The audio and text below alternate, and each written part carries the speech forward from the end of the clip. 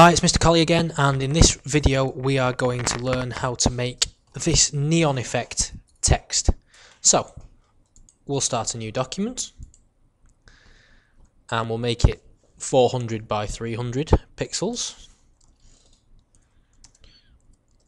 like so, and make sure that it's set to RGB down here in colour mode. You'll give yours a sensible name. I'm just using this as an example, so. And when your new document opens, it's got a white background. We want to make that black, so down here in the colour picker, we click it, and bottom left for black, click down there, click OK.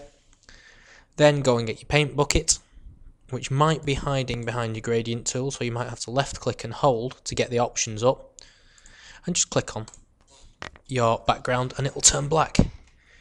Next we're going to put the text in, so click on my text tool, and up at the top choose your font. I'm using Arial Rounded MT Bold, which is a nice thin font which is good for this effect. 100 points. If you can't see the option, just type it in. Strong, and we want this to be white, so top left is white. Okay, there we go. Now I'll click where I want my text to be, and I'll start typing. If it's not exactly where you want it to be, get the move tool and you can just drag it around. Now there are two steps to making our neon glow here. The first one is the glow and the second one is the colours. So with the first one, we'll set the glow. I need to have my text layer selected like that, and I will double click over here to bring up the layer style menu. I will select the outer glow and tick that, and watch what happens. You see, if I deselect it, it adds a glow around the outside, an outer glow, strangely enough. And we can just tweak that a bit by double clicking here to get the outer glow options up. And in the elements, the spread, let's make it 10, and the size, let's make it 10 as well. So that's about right. You can have a play around with this if you want. Change the spread out and you'll see what happens, and the size same, see what happens, but 10 and 10 is about right for this effect. So when you're happy, click OK, and now we need to put the colours on, but we need to put the colour glow on in a new layer. So down here bottom right, just follow the mouse because it's only a little icon next to the dustbin. There's a little new layer icon, so we'll click that, and I'll just double click where it says layer 1 so I can change the name so you know what's in that layer. There we go, glow. Now I need my brush tool, which is up here.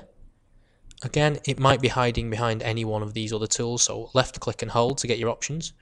Brush tool, and I want a brush size of about 100 and a hardness of 10. There we go. I need to select my glow layer first. There we go. So now I can use the brush tool, and I'm going to pick a colour for it. So down here in my colour picker, I want a nice bright neon colour. So we'll start with neon pink, like so. And I will just brush over the top of that. Don't worry that it's going everywhere. I'll brush over the top of that first letter, that's fine. Now I'm going to go back and pick another colour. So let's go with a bright green. Top right's usually good for nice bright colours. And you can overlap it like that. Again, don't be too fussed about tidiness here. Let's go with a turquoisey blue. There. And we'll finish off with a yellow. There we are. So that looks a right state. However, what we can do with it to make it look like this is dead simple. All we do is up here with the glow layer selected, we change it from normal to, where are we, colour, and that gives you your neon text effect. Have a play around with different colours, have a play around with different fonts, font sizes, different size of glow, and so on. If you want to edit the different size of glow, you can just double click here, select outer glow, and we can now play around with it with the colours on, like so. So you can really go to town and have a play with the settings once you've got your neon working. So have a bit of a play. Off you go.